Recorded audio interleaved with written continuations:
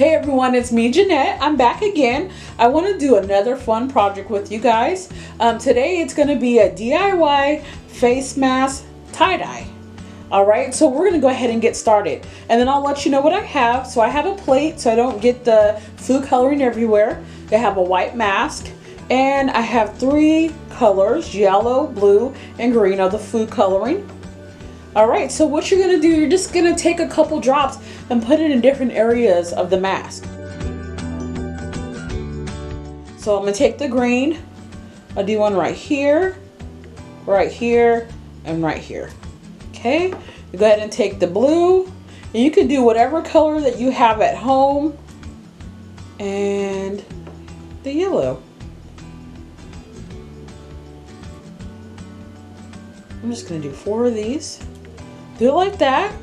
And the next step just includes putting some water on it. I think that if you have a spray bottle, it would be easier, but I just have a water bottle, so I'm just going to pour some water in different areas, and then we want the colors to bleed. So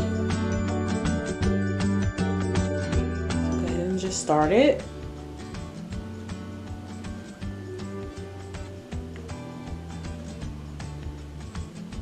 And then if you see that different areas need some more dye, go ahead and add some more water. Whatever you see will work.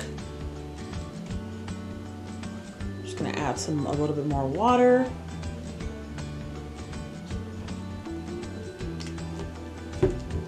Okay, and then I just want to add a little bit more color.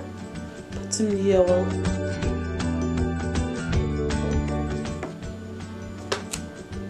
Just add some water to spread it out. All right. So I think I'm good with what I have here. And then I'm going to hold it up for you guys. And this is what you get.